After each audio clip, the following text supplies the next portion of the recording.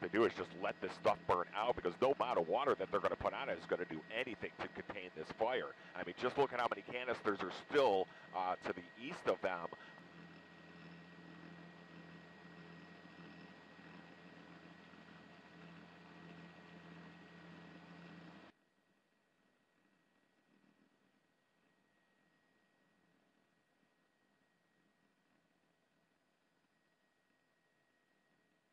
As well, and yeah, multiple explosions.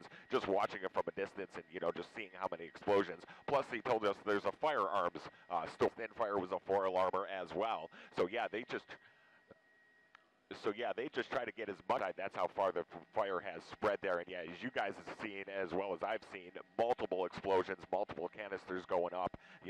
Anywhere there's another explosion. That just probably took out a portion of the roof, and along with a portion of the side as well. Oh.